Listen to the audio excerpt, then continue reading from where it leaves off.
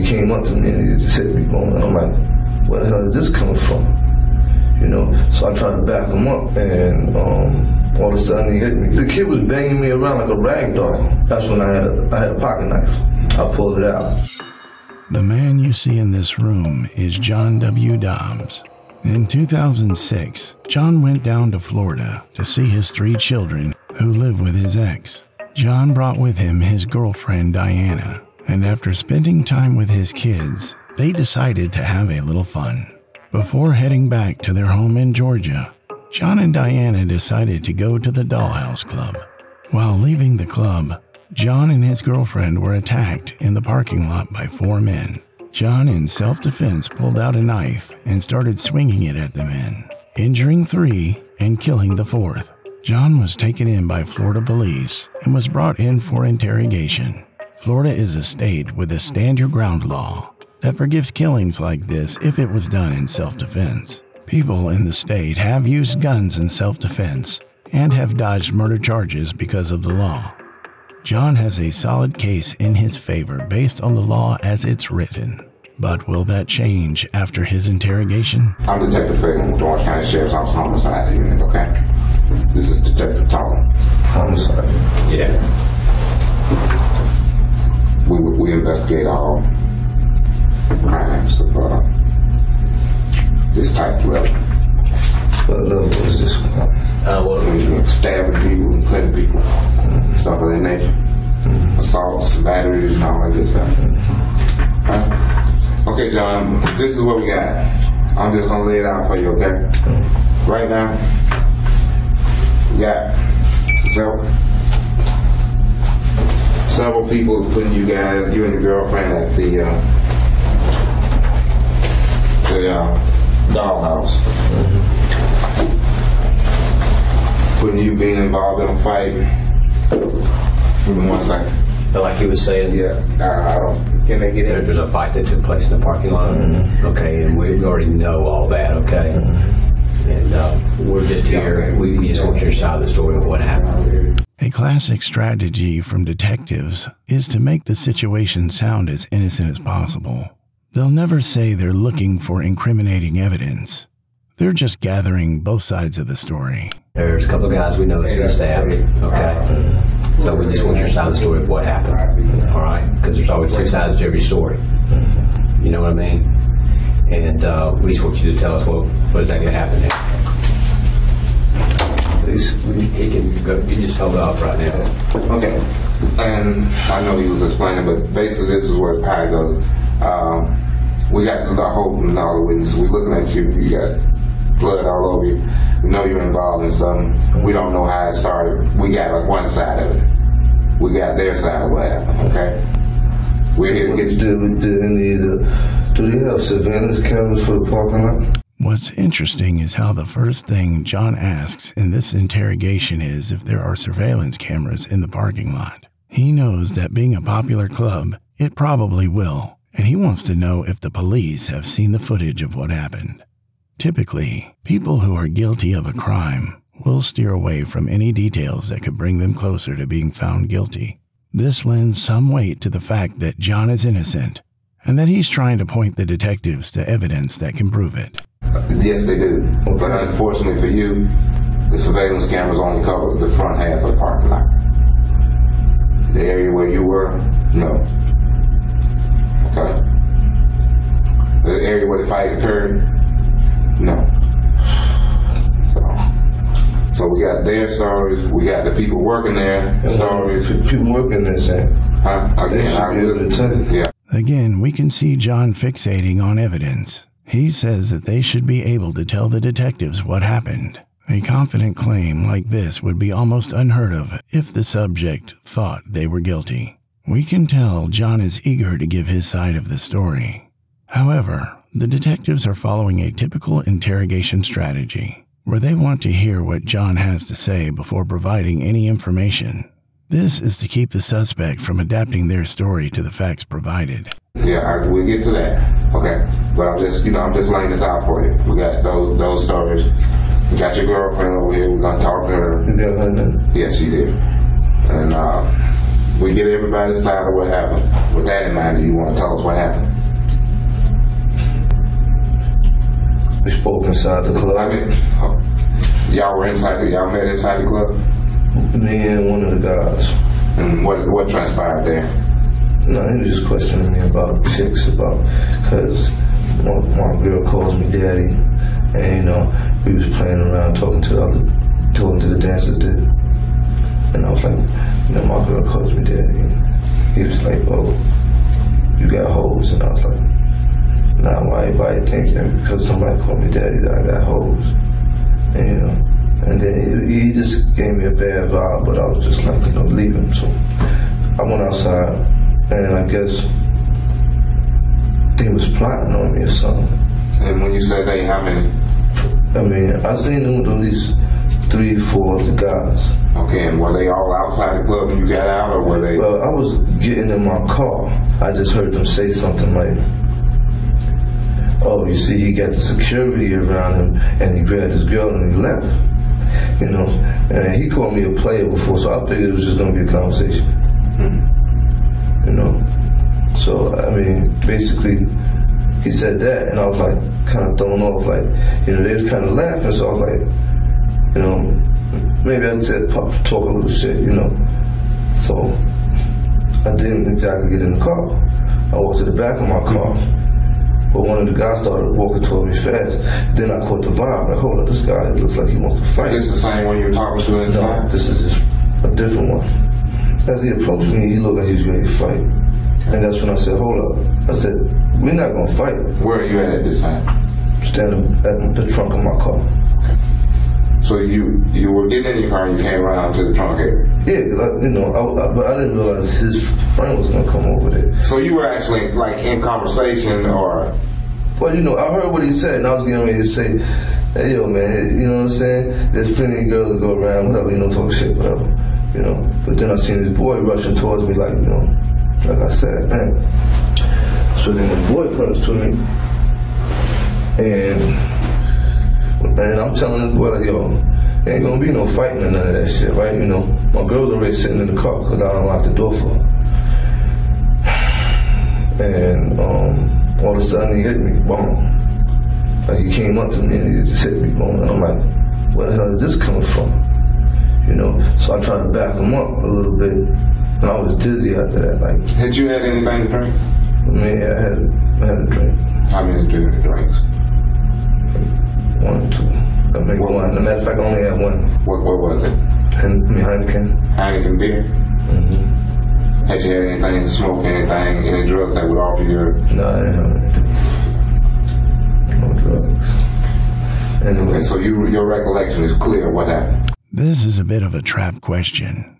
Memories aren't perfect, and there are usually inconsistencies in recalling events, whether you're innocent or not. But if you claim that your recollection of a scene is good and there are inconsistencies, then that can be used as evidence to discredit your claims. The detectives are asking this question to hopefully catch John in an inconsistency. Up until the point where, I mean, the kid was banging me around like a rag doll. Understand? This is the kind of stylish one? Huh? This is the one that's stout, the first one? Yeah, but all of them was bigger than me. So he hit you? He hit me, bam. You trying to get space? And this is another trap question. John only has a solid case if he can prove his actions were self-defense. The detectives are trying to find any detail they can to prove this wasn't the case.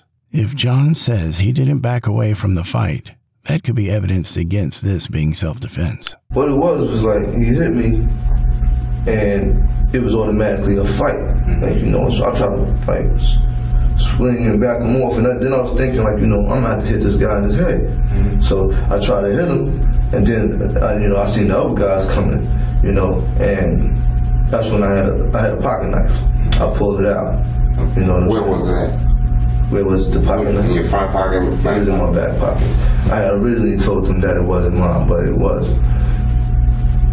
Then after that, I couldn't remember nothing because the guy had me by my shirt, and one of the big guys had me by my shirt. Because one guy came up, I remember that, and I was like, I looked at him, he didn't move. So I said, this guy's not fighting. And I said it out loud. So then I just, you know, boom, turned around. And I remember, matter of fact, yeah, my girl got out the car because they was jumping on me. And she tried to push them off of me, like, yo, get off of him, you know. And did you see any of the workers or the bouncers or anything out? I couldn't see nobody. Actually, I couldn't see nobody. I was blacked out. I mean, during the whole process, I was trying to grab, I was getting hit so many times, I was trying to grab focus, but I was still swinging with the knife. All I remember is that I couldn't really see nothing, and they laid off of me for a second.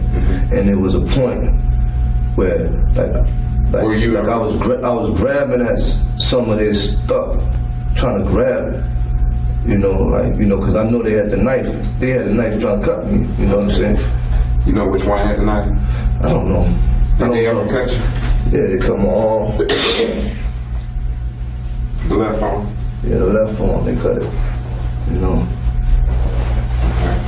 Matter of fact, that's actually, you know, around the same time that I pulled out my knife. Again, we can see John's situation easily falling into the category of Florida's standard ground law.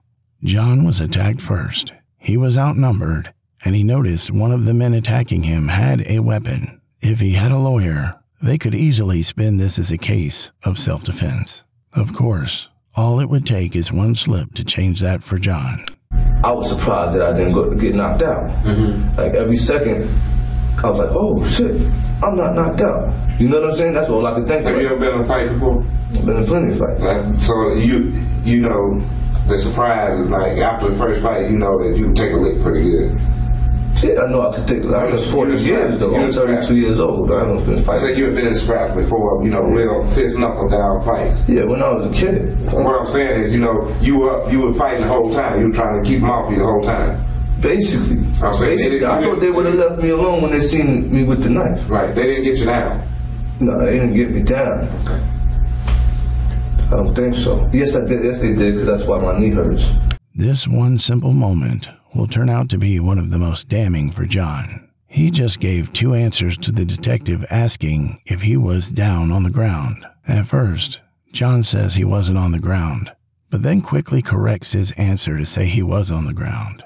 This is one of the worst things you can do in an interrogation, because now both of those statements count as a confession, and the detectives can choose which one works better for their report. Remember this moment, and think about how sensitive it can be talking in an interrogation. After it was over with, you got in your car.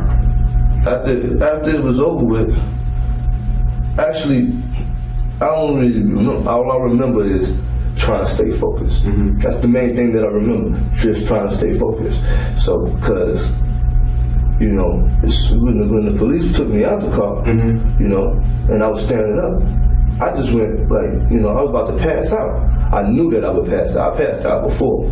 So I knew that, you know, if I stayed up, I'm going to pass out. So I laid on the car and told them, I'm getting ready to pass out. Let me sit down. But now that, you know, I got my wind and stuff, I'm all right. So boom, okay. Yeah. Anyway. Do you recall firing your gun? No, I didn't fire the gun. I didn't fire the gun. It's not my gun. This is the point.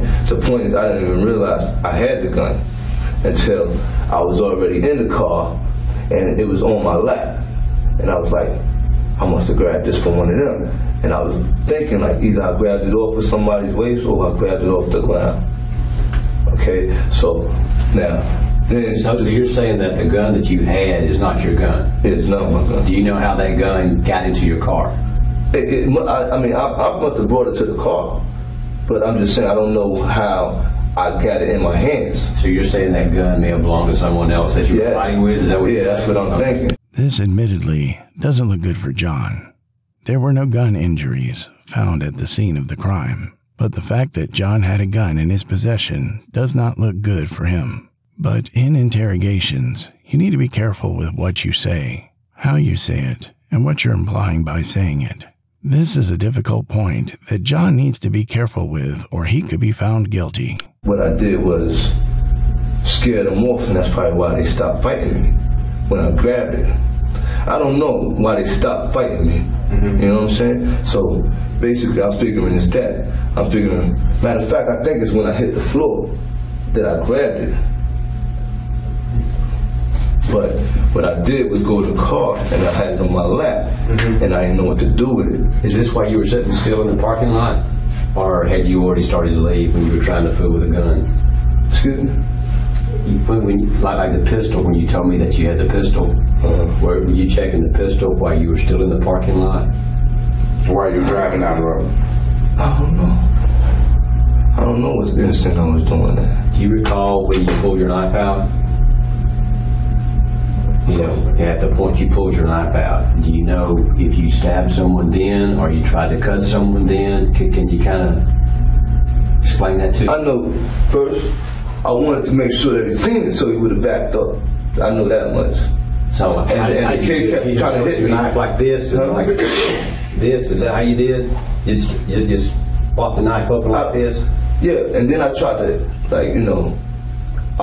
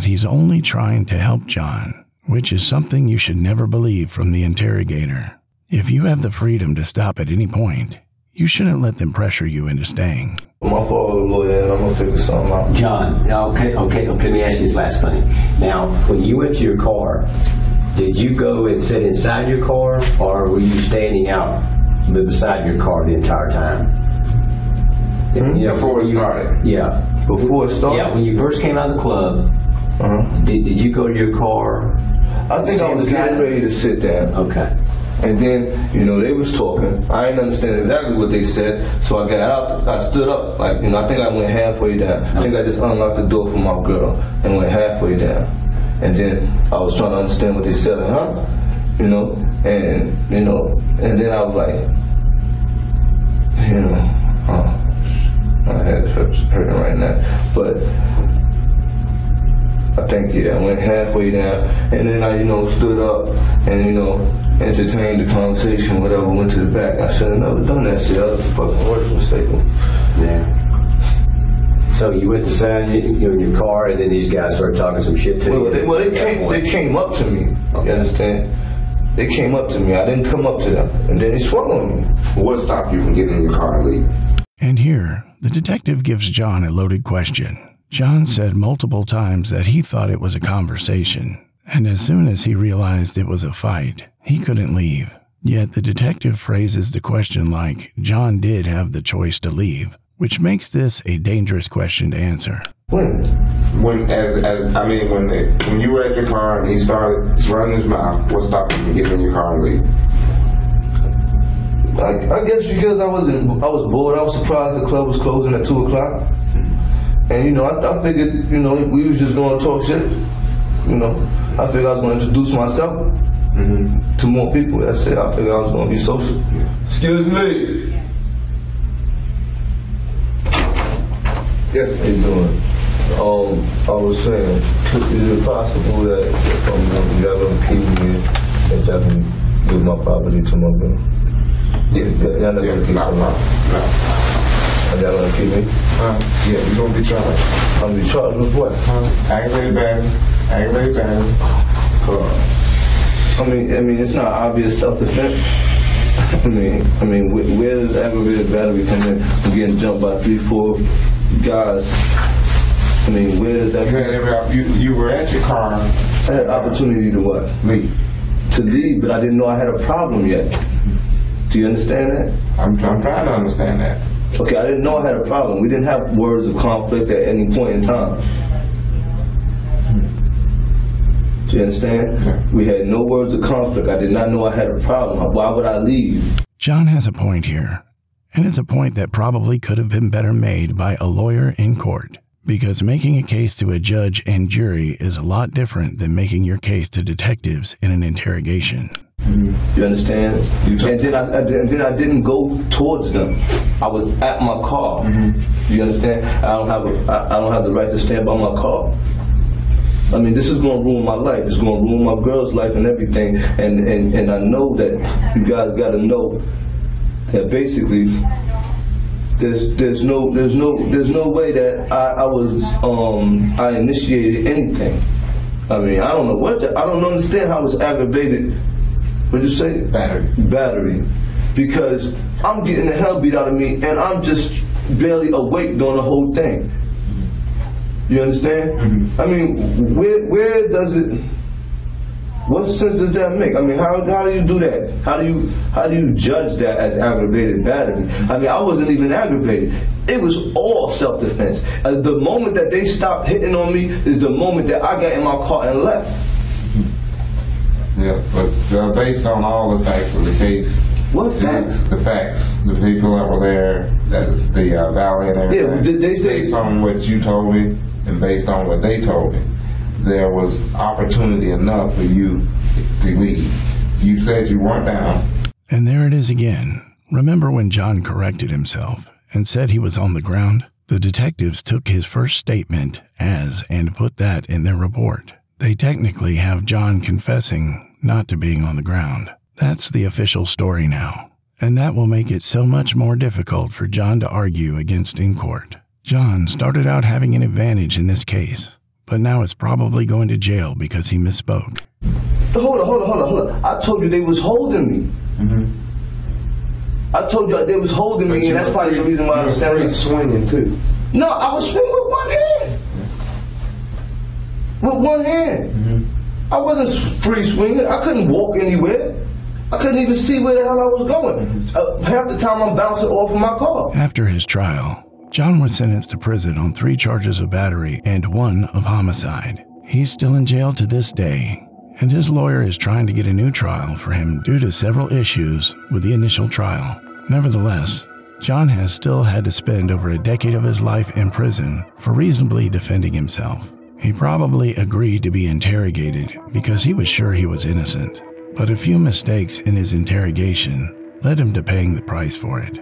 The moral of John's story is that even if you know you're innocent, One slip or mistake in the interrogation can ruin everything for you.